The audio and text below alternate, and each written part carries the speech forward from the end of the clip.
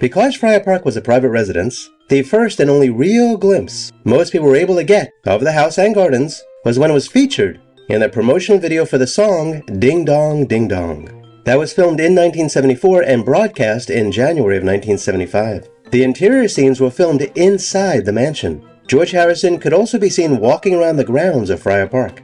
At the end of the clip, he is seen at the flagpole on the roof of the house, replacing a pirate flag with a yellow and red Ohm flag. 2 years later, Friar Park was featured once again in a promotional film. This time it was for George Harrison's song, CRACKERBOX Palace. It was directed in 1976 by Monty Python's Eric Idle.